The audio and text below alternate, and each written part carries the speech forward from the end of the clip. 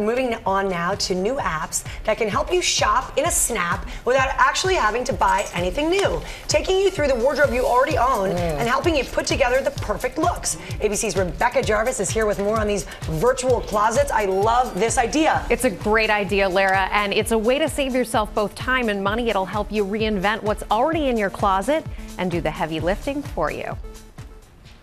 In the 90s, Cher gave us a covet-worthy closet in Clueless. I actually have a way normal life for a teenage girl. I mean, I get up, I brush my teeth, and I pick out my school clothes.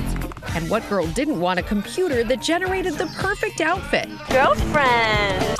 Fast forward 25 years, and now that virtual closet is at our fingertips with apps you can download that help dress you and organize your wardrobe. Anything that simplifies a woman's life, I am all for it. Enter actress and entrepreneur Cara Santana. She bounces from LA to New York for work. What does that mean for your wardrobe? It has to be functional and fashionable and easily manipulated, and I have to have something of everything because the weather is ever changing.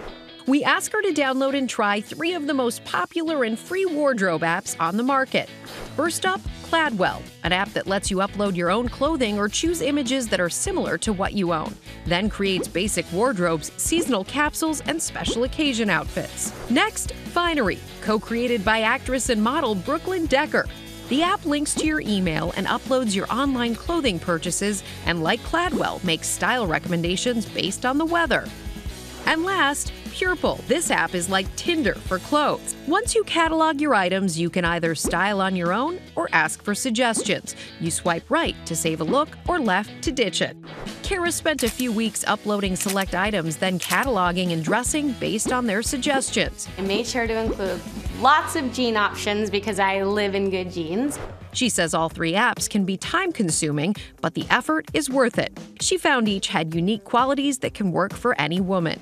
For a girl on the go who shops a lot online, she says Finery is for you. It saved a lot of time from having to photograph each outfit and upload them. It gave me fresh perspective on pairing clothes that maybe I wouldn't have before, or created great basics that I could put together. Cara liked how she could virtually put away seasonal items she didn't need in Cladwell. This app gives you the weather, and it also allows you to put your winter wardrobe into storage so you're only picking from usable items, which I thought was pretty smart. Purple, she felt, was easy to navigate. There's the ability to clean out your closet, remember items that you haven't worn in a while, and maybe someone who isn't necessarily exceptionally technologically friendly, sorry mom, then that maybe is the better app for you. We love this. Yeah. And you say the Cladwell app has a sort of a social aspect that's neat? Absolutely, yeah. They have this new feature where you can scroll through it, and it's very much like Instagram. So you can actually look at your friends, see what's in their closet. So here we have Natalie. You can see she's got a denim jacket, a cardigan. I like her red shirt. In her profile, you see what she owns the most. She likes neutrals, and her main colors are olive, yellow, and burgundy. And if you're looking for inspiration, I always like the show Friends. I'm a big Friends fan. Yes. Yes. Okay, That's we're not so fun.